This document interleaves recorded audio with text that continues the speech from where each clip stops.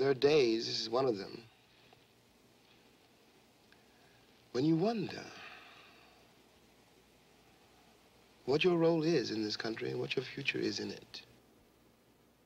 From my point of view, no label and no slogan and no party and no skin color, and indeed no religion, is more important than the human being.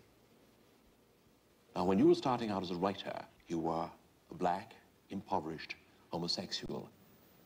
You must have said to yourself, gee, how disadvantaged can I get? Oh, no, I thought I hit the jackpot. Oh, great. It was so outrageous you could not go any further, you know. It had to be, so you had to find a way to use it.